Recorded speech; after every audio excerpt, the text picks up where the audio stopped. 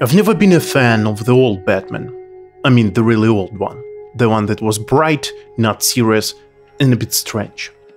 I've always thought that Batman should be a really serious movie despite him being sort of a superhero and wearing a really strange costume. He's just a man who has the drive and the resources to fight crime, and this idea is quite appealing. It is easy to explain why a superhero beats everybody. He's got superpowers and others don't. But when all you've got is some technology, then winning a fight is all about strategy rather than blunt force. Thankfully, Christopher Nolan decided to embark on this mission and create a serious movie about Batman. Many people really love the Batman that Nolan produced, and still to this day, The Dark Knight is considered the best Batman there is. But I think many people would agree that this Batman is the best not because of its script, not because it is shot beautifully, and not because Nolan is a great director. In my opinion, this movie is so great because of this one particular character. And I thought my jokes were bad. The Joker.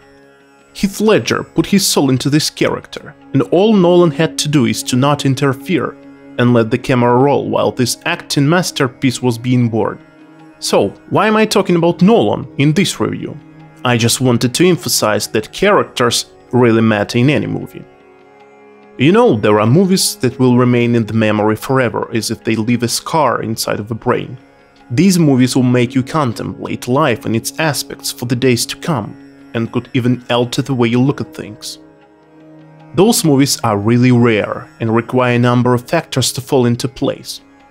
Then there are movies that will be forgotten given a certain amount of time. It could be weeks, months, or years, but it will eventually happen. And there is a third category. Those movies will be forgotten the moment you walk out of the cinema theater. Unfortunately, almost all of today's movies fall into this category, and sadly, the new Batman is no exception. There is one thing that I was really surprised about, and this thing changes the way I look at making movies nowadays. The day I started learning filmmaking, I was prioritizing the looks above else. I find joy in trying to make a certain scene look better, and that's what I was looking for in other movies. But here is the thing. Up to this day, there are 3 movies that I can think of that really stand out visually. Those movies are Blade Runner, Dune, and now this new Batman. But despite me really loving this visual part of movies, I was able to finish only one of those movies. And I did that only because the script was an almost complete replica of an older, much better movie. The movie I was able to finish was The Batman. Being so interested in cinematography, I cannot skip this part, so let's discuss the cinematography of the new Batman. Simply put, it is outstanding. The composition, the lighting, the color grading, everything is perfect. They even requested Arri to manufacture special lenses for this movie that would be sharp at the center, but introduce a rapid fall-off towards the outer parts of the frame. And although it looks so cool, they still used pretty simple lighting techniques.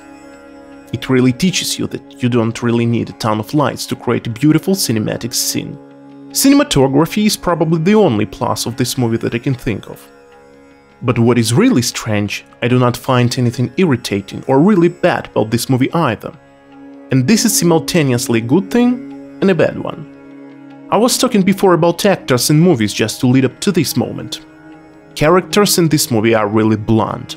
I didn't feel their emotions, I didn't care what their goal was. They felt really empty despite the fact that they got enough screen time and despite the fact that this movie lasts almost 3 hours. As for the plot, it is almost a complete replica of the movie 7, with a minor difference. At the end of 7 there was a really tense climactic moment that would turn everything upside down inside of you. And at the end of Batman there is only a boring fight scene and some pretentious WTF moments. So, what is the verdict? The same old recipe as always. Stunning visuals and empty movie.